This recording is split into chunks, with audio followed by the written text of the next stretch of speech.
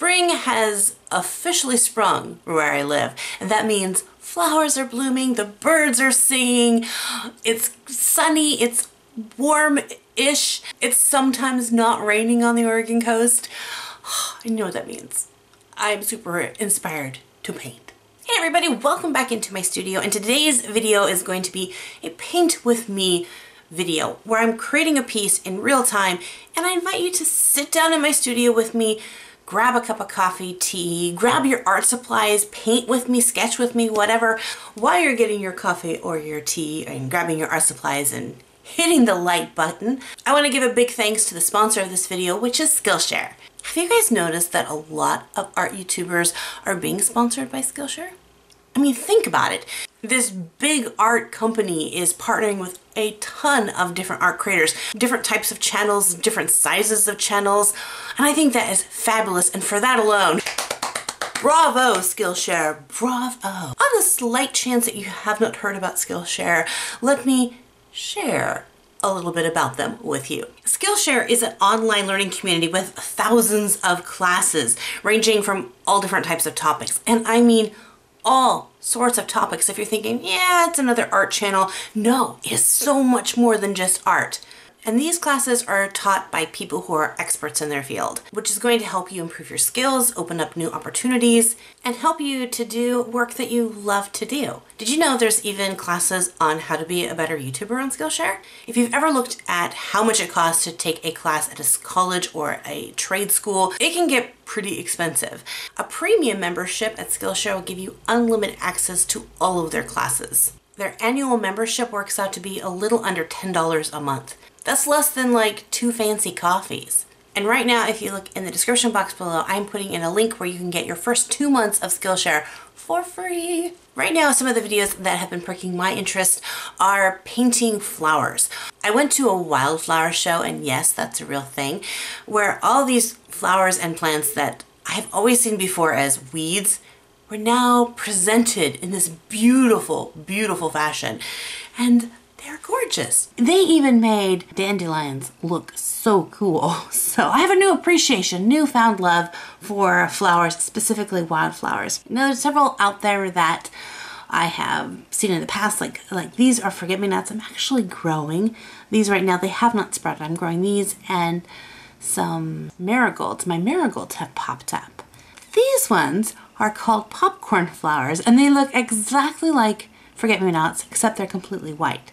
So if you learn how to draw this kind of a flower, you get 2 in 1. You just, with one of them, you paint it blue, and the other one, you just leave it white. But I thought we would tackle the white one in this sketch, just because I've had a lot of people asking me, how do you color something that's white? So we'll figure that out. Now, one trick in sketching something that is white is to use a very light colored pencil or something that you can erase because you don't want this really dark outline. So I'm actually going to use a green color pencil. This is a Pilot Color Enos. These are some of my favorite colored pencils to work with, mechanical color pencils. And they come in a pack with a whole bunch of different colors. I'll leave a link to where I buy them in the description box below. If you're interested, you can check them out. But this one's a really light pale color. Hopefully you'll be able to see it. So what I'm going to do is I'm going to zoom in even closer on my paper, and I'm going to just sketch in the overall shape. So I'm going to first sketch the overall shape of the whole flower right here. And again, I'm going really lightly so that it won't show up as much in my actual drawing. This is the entire flower. It's, you know, a circle shape. And then in the center, I'm going to go ahead and find my center of the flower. Now, depending on how the flower is looking, it might not be exactly centered. Like if you look at this flower over here, the center is really close to the edge.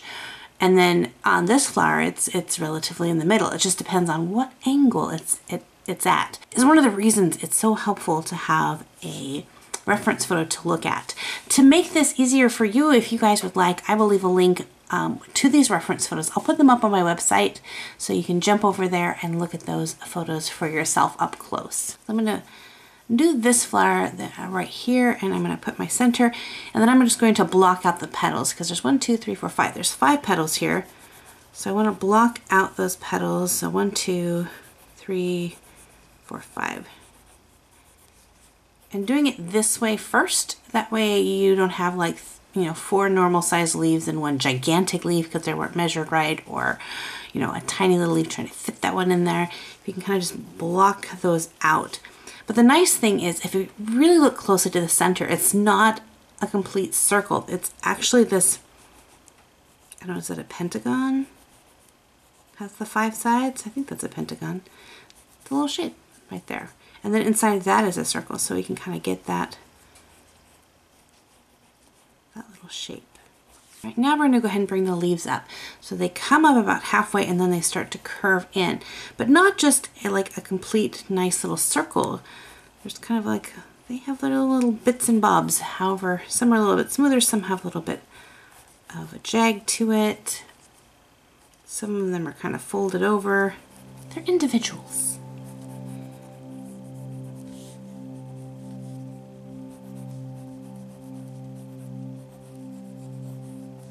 So forget-me-nots would be a really fun flower if you're wanting to do a card for someone, like a Mother's Day card, but you don't want to do like the traditional roses. These are great little flowers. They're really pretty easy to draw because they're just that basic shape. And they just have a fun little meaning, you know. If you're, maybe someone went away on it, moved away, and you just want to send them a little something to tell them that you remember them or thinking of them. This is a great little flower. So there's our little flower shape. Now this leaf right here, this petal, a little bit big. You kind of look at it, you kind of see. So I'm going to trim him down just a little bit. Another one of these reasons why we sketch lightly. And doing these little sketches, you can fix things.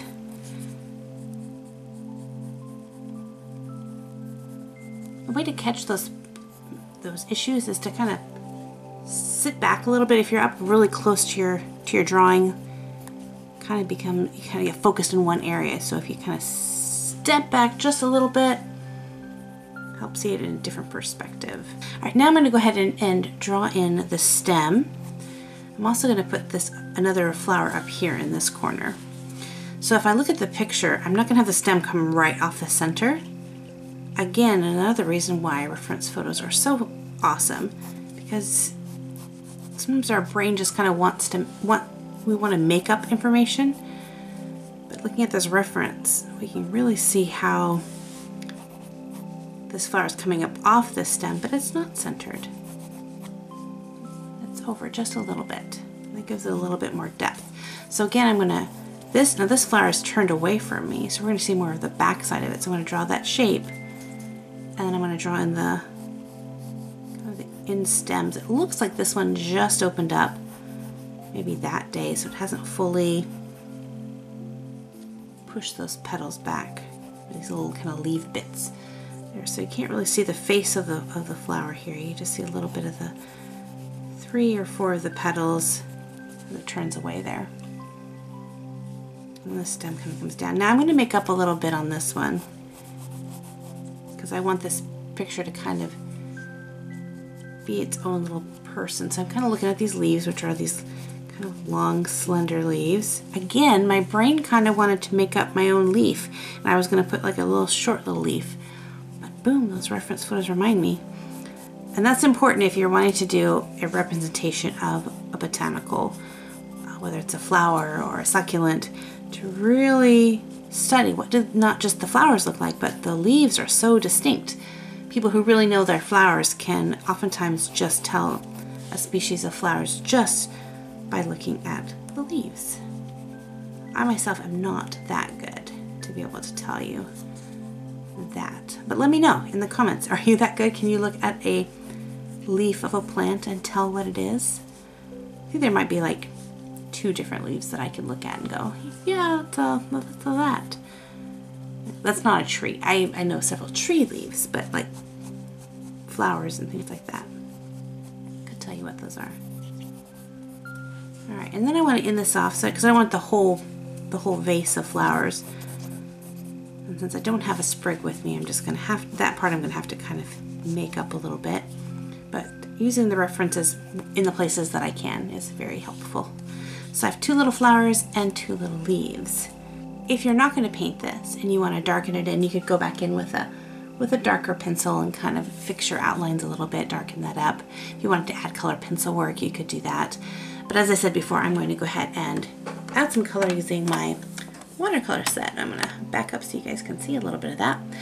People ask me all the time, what brand of watercolors do I use? I actually have a couple different videos where I talk about this. I think I have one that I go through a lot of my watercolors because I don't have just one set. I am kind of a mix match on a lot of different brands. So I would say though, if you're starting out with watercolor, to go ahead and get a student grade, because it's great to learn and make mistakes with student grade and then get the nice paints when you're ready. It's kind of like, you know, you buy your fixer-upper car for the first learning of the lessons, and then you save your money up and then you buy a really nice one when you learned how to drive a car really well. So I'm gonna get some clean water. I love this jar. I got this jar at the Dollar Tree and it looks like honeycomb. So pretty. I want to do a bee picture so bad. As I said before, a lot of people ask, how do you color something that is white? How do you add shadow to that? Well, what I'm going to do first is I'm going to color everything else. I'm going to leave this white. I'm going to start off. First, I'm going to get the brush that I like. I keep hitting you guys. Sorry, camera. Nice camera. There, I petted you. So I'm going to go ahead and take and just wet down the green parts of the leaves. So with watercolor, and I go into a lot more detail of how to use watercolor if you're interested. I have a Watercolor 101 series that I did actually several years ago. I might have to update it. But watercolors, I love this medium because watercolor goes where the water goes, or where gravity will take it. So as long as you control where your water is, you control ultimately where your paint goes. So as I'm putting this paint down, you zoom in so you guys can see a little bit better. You'll see that my paint begins to spread out, but it's only going where I have wet paper. Now, depending on the brand of watercolor paints you use, some brands will spread really fast. Like if I just touch this, it would go boom. It's just beautiful. It's like magic. And other ones are just like kind of slow and chill and just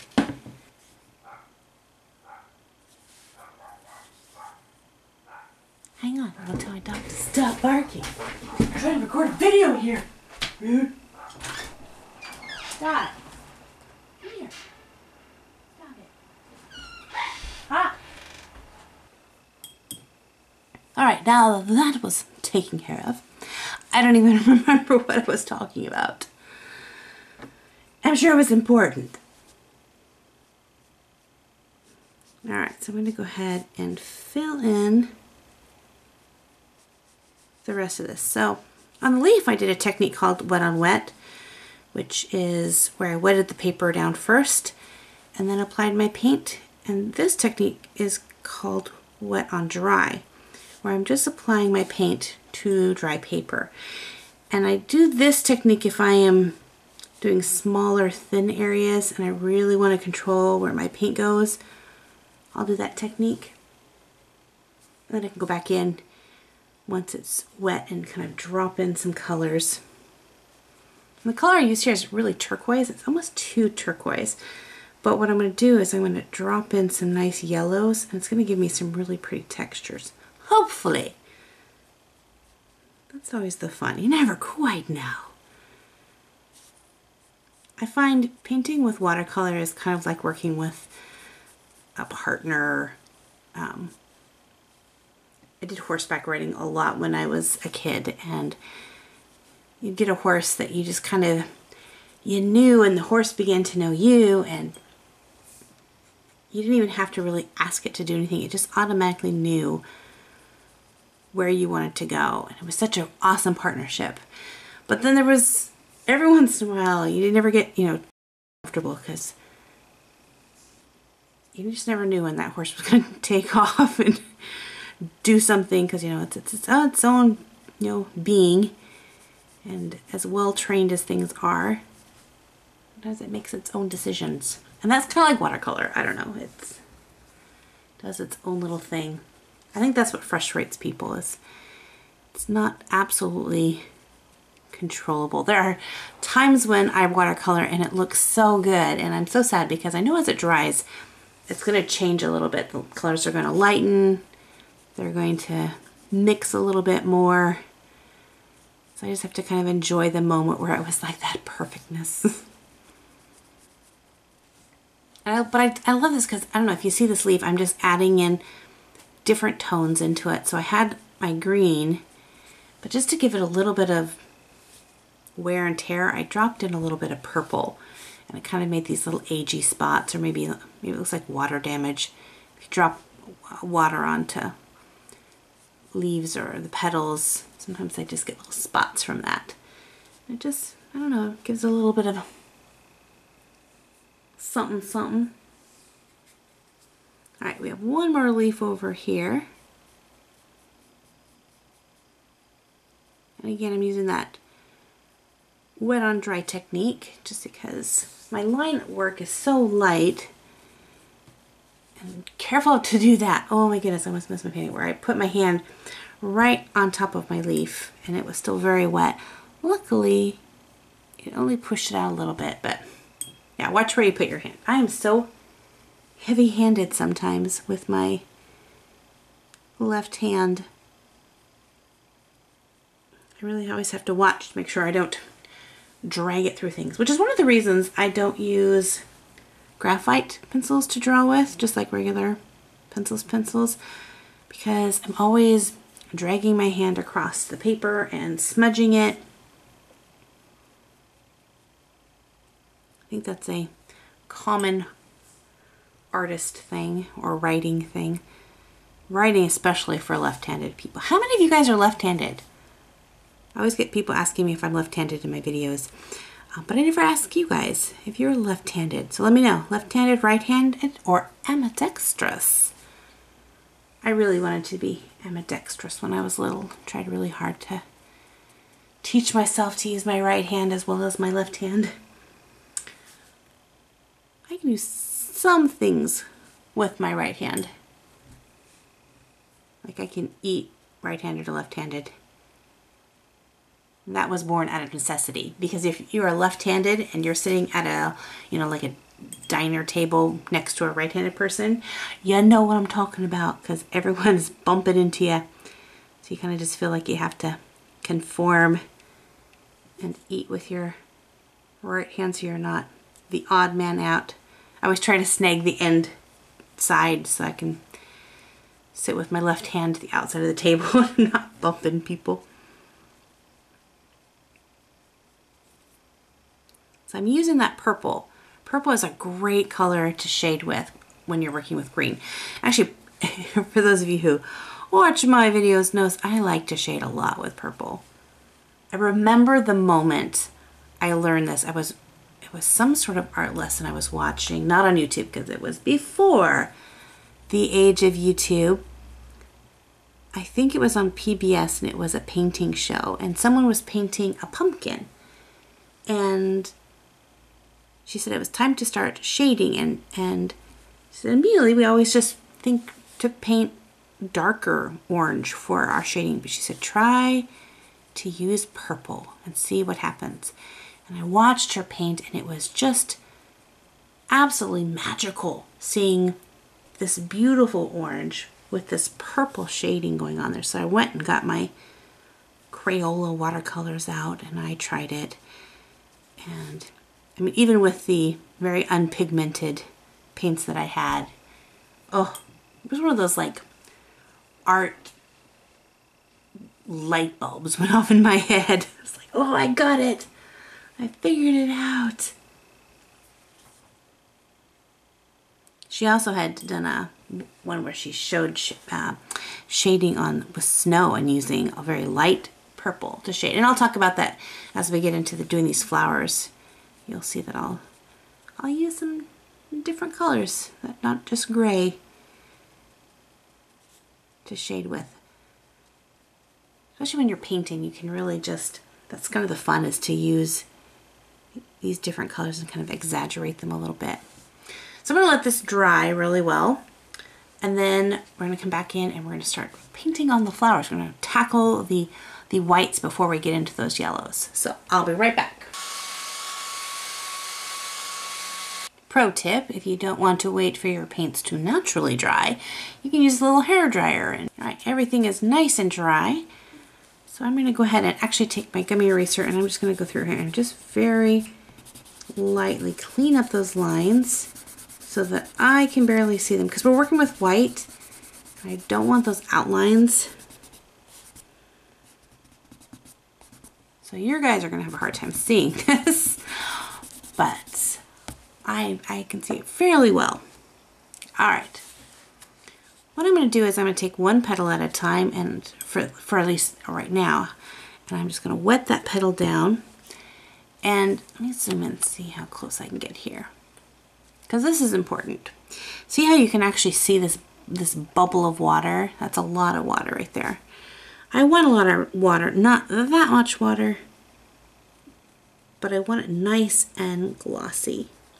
Knowing how much water is on your paper is important, because it's going to let you know how fast your paint is going to spread. So I want it to be shiny, but I don't want the water to be resting on top of the paper. I want to kind of swish it around a little bit until some of the paper begins to absorb the water.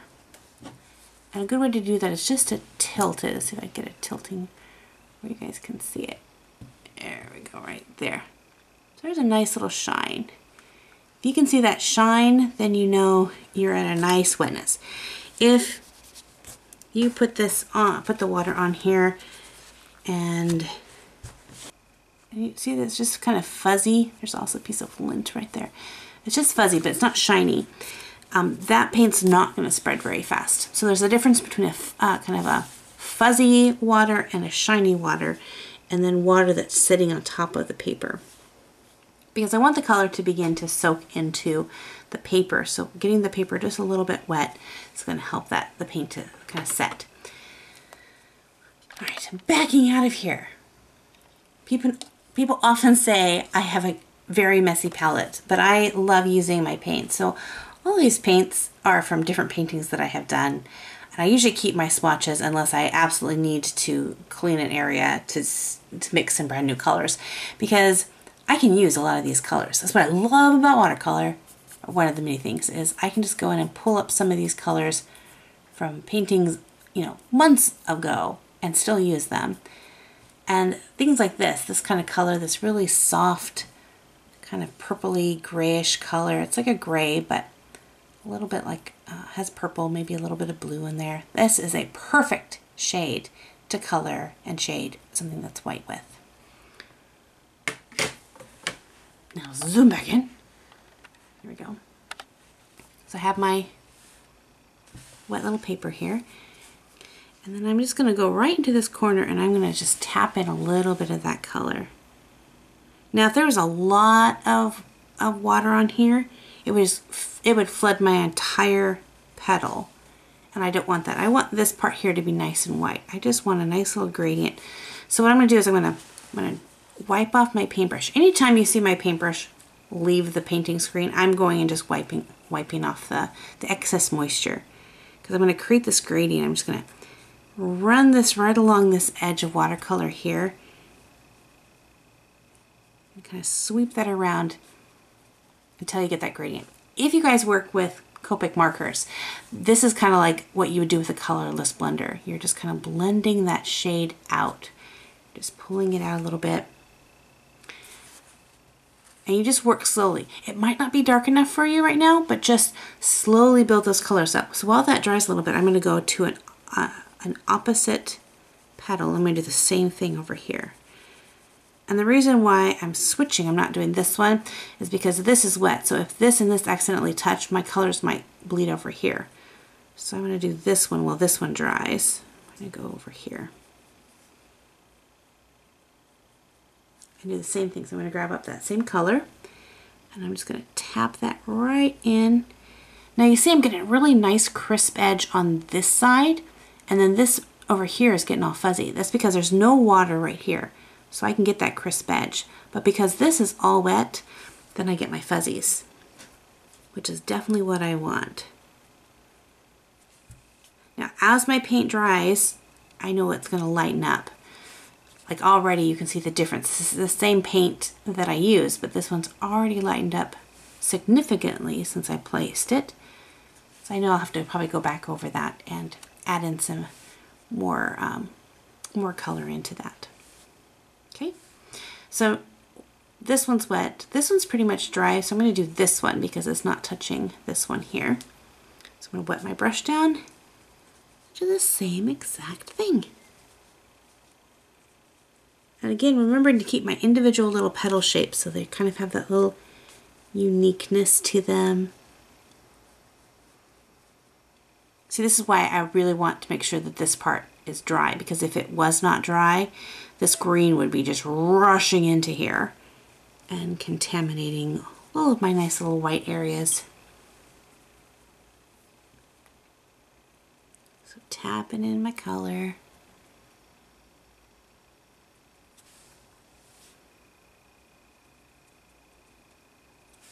Just like that. And you'll find the more that you do this, the faster you'll get. So now this one and this one are pretty dry, so I'm going to come over here and do this one.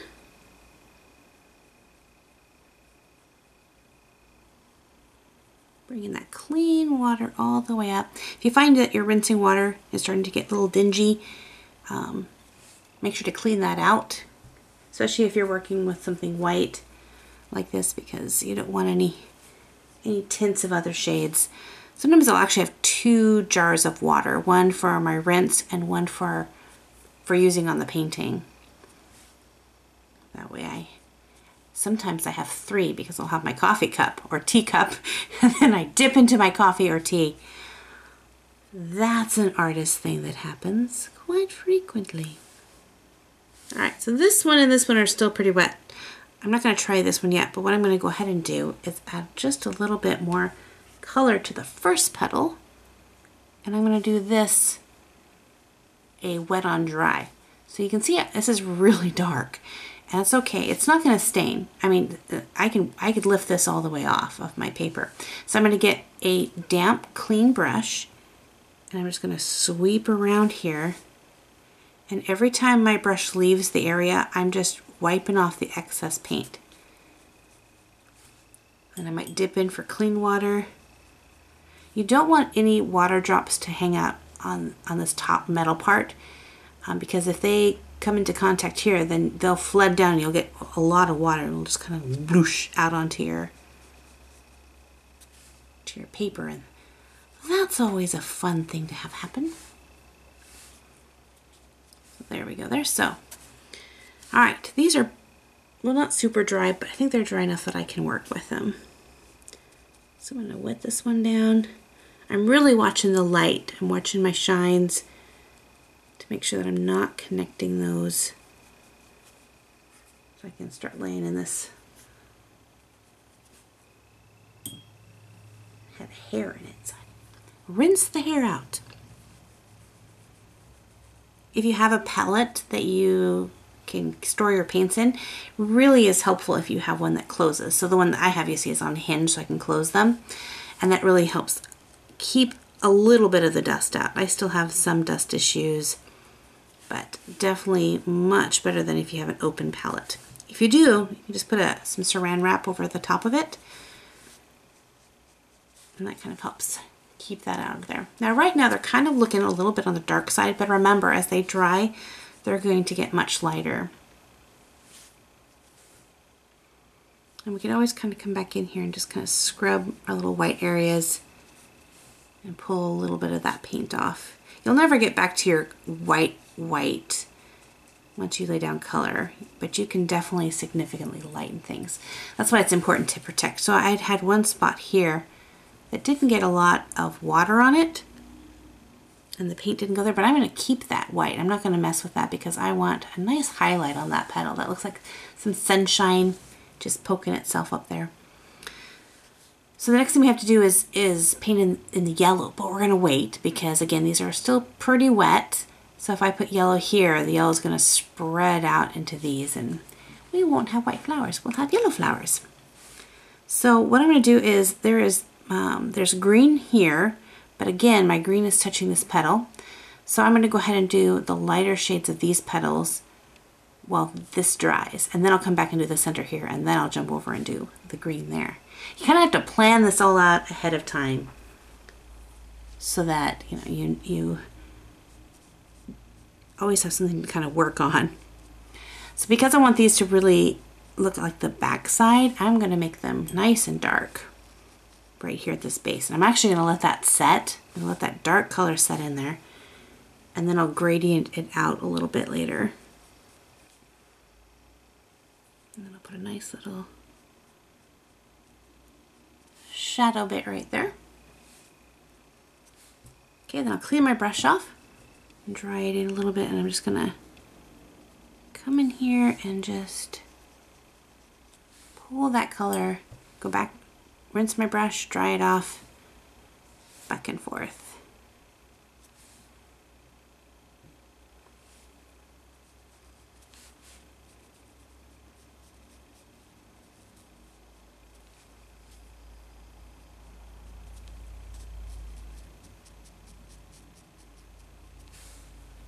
And then I'll let that dry.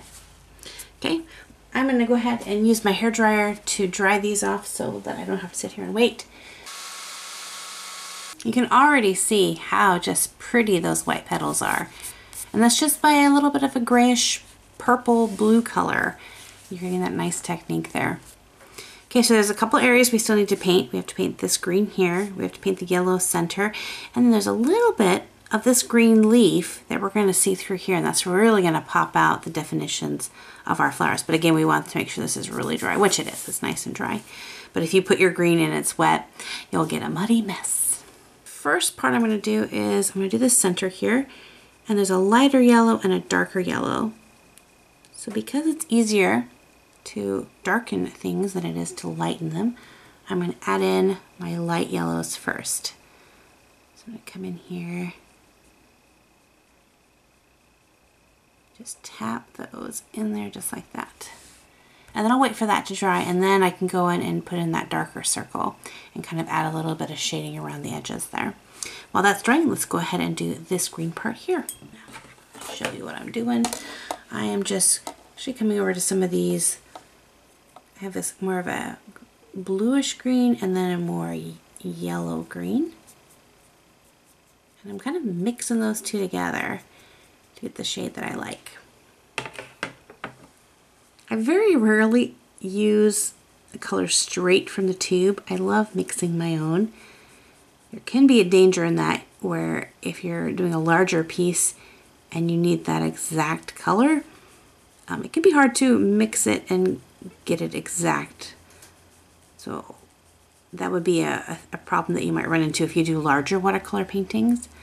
But I do everything pretty tiny, so I know I only have to mix smaller amounts of paint. But I do have a large watercolor painting project that I'm going to be tackling in the next week or so. A landscape, which I have not done a lot of landscapes before, but I was commissioned to do the sand dunes where I live. Actually, I was commissioned over a year ago to do this and have not gotten it done. And I need to do it. So they've been very patient waiting for this picture. The thing you never want to tell an artist is, whenever you have time to do it, there's no rush.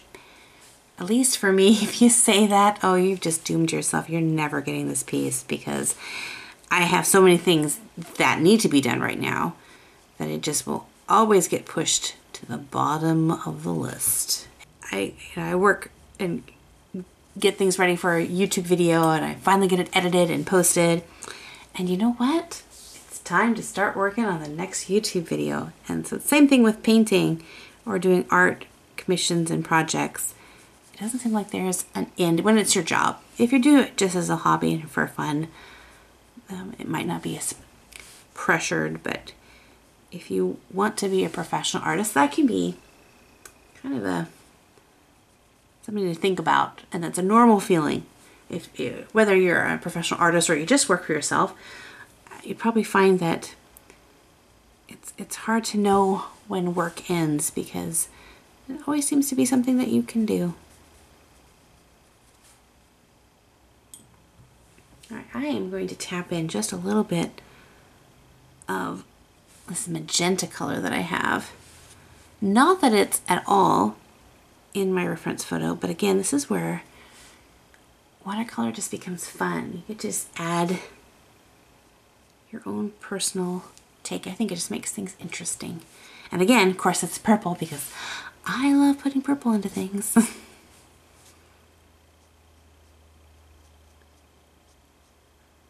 See, I can get that just super nice crisp line against that petal because the petal's nice and dry.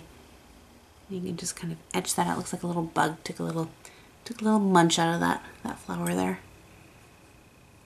All right, now that that's drying, I'm gonna go and put, since I have my paints already kind of mixed up, I want them, I'm gonna just kind of scratch this in right there.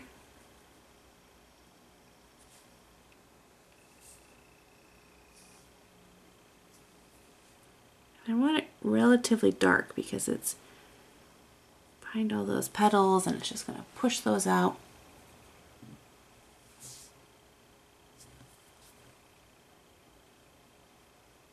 Alright, so that center is pretty well dry. Now I have to be really careful because this is really wet, so I want to make sure that I don't get any water flooding over this way. So I just want to work just in this yellow area here. And I'm going to come over and I'm going to pull in. Now in my mind, I would just go with like this kind of orangish color here, but as I'm looking, it's actually kind of a greenish. I'm going to pick up some of this. Where's my paintbrush? There it is. I lost the paintbrush. I'm going to pick up a little bit of this orange, but then I'm going to go ahead and bring it over to this green part and just kind of mix those colors up a little bit. I want to see what that looks like. I'm going to put that right in there. See what I feel about that. It just, I don't know. It is green in there, yellow and green. But I just feel it needs that orange pop in there. So I'm going to take it, make an artistic choice. And just tap in a little bit of that orange. So you can see a little bit of green, a little bit of orange.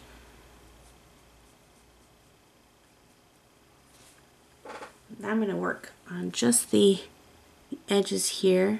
I've got a darker orange. I'm just going to brush so lightly around the edges of this, just kind of just dusting it. That's why it's really important to have some nice brushes.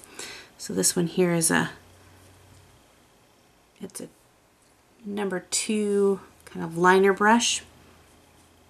So here is something I was talking about. See how this have this little water drop right there? That can be dangerous. Try not to let water drops there, because you can totally lose control of how much water is on your brush and get crazy. Okay, so that's a little dark, but that is okay. I'm just going to go back with a clean wet brush and I'm just going to run that along, and then every time, again, my paintbrush leaves the paper, I'm just wiping that excess paint off my brush, maybe cleaning it and just dabbing it a little bit.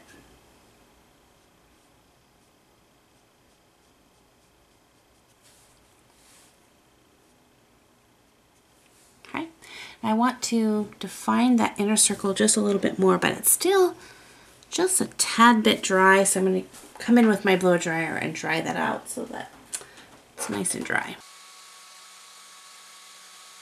So I'm going to go back into my palette and I'm actually going to pick up a little bit of this pink and just kind of swirl it around the side just to see if I can get the color that I like. I want kind of a browny shadow color like that. A lot of painting is just instinct. You think, I think it should be this, and you just try it out, and sometimes it works, sometimes it definitely does not work, and that's okay. So I'm going to tap in some extra shadows, and I'm tapping instead of brushing because I want a little bit of a texture in here. It's a little bit redder than my reference photos. I might come back in and cool it down just a little bit.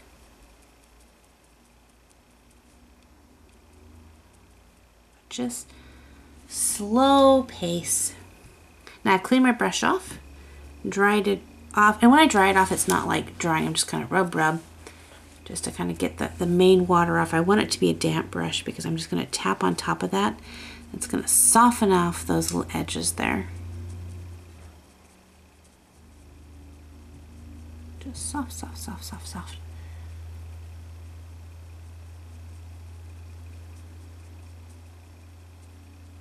Anything that's too harsh. But I want that nice line in here. So I'm not going to mess with the inner side of that circle too much. And there we go. Our flowers are just about done. Maybe add just a little bit more of a shadow. I'm going to go in with some purple in here just to kind of crisp up my shadow where the petals might leave a little bit of shadow on the leaf.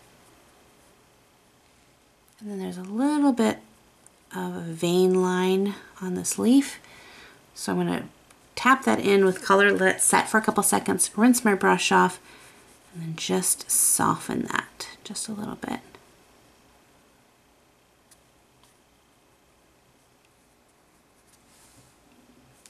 There we go.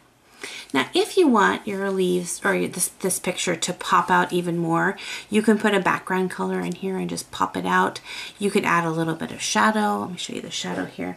Shadow I would use almost the same color that we used in center here, maybe just a little bit more blue on the shadow.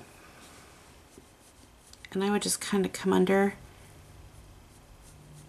wherever I would think there would be a cast shadow. So thinking of where the light is hitting. So if it's kind of hitting down from the top,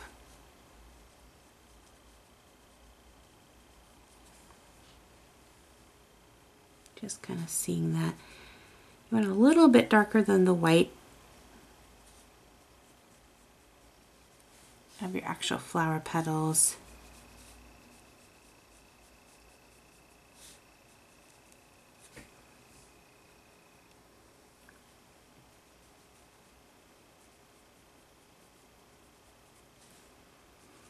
And the shadow is going to get a lot farther if something's a little bit higher up.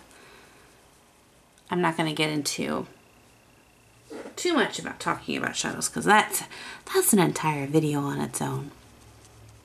But I would just say look at some different reference photos and see how light interacts with that.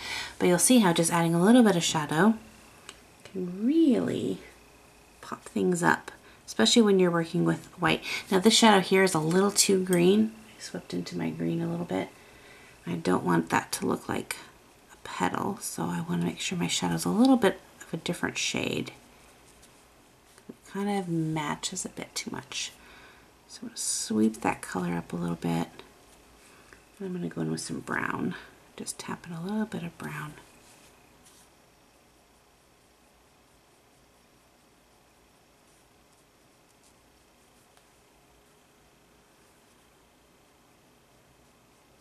That's a dark brown right there.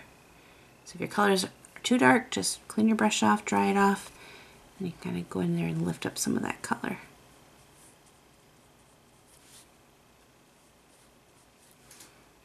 My shadow's a little bit harsh, so I'm just going to go with a clean brush and just kind of run along the side here. It's just going to feather that out.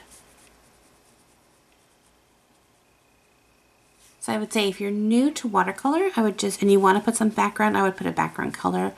A nice yellow would be great because it's going to pop out that center color of yellow. I'd probably stay away from green, unless you're just using a nice really dark green because it just might melt into your leaves. You could use purple. That would pop out the purple in the flowers and the shading and things like that. But if you have played around with art and you want to be adventurous and you want to try a little bit of shading and shadowing, that can be fun. Just to kind of remind you that, you know, anytime you add an element into your drawing is an opportunity for it to mess up. An opportunity to learn, but an opportunity to go, I shouldn't have done that. And that's okay. That's learning. But if you're making this as a present for someone and you're like, okay, I don't want to mess this up because I don't have time to do another one, then I would just do the solid color behind there or just leave it this way. You can outline this with ink, but you're going to immediately take the realistic look off of this. Anything that's outlined is more illustrated.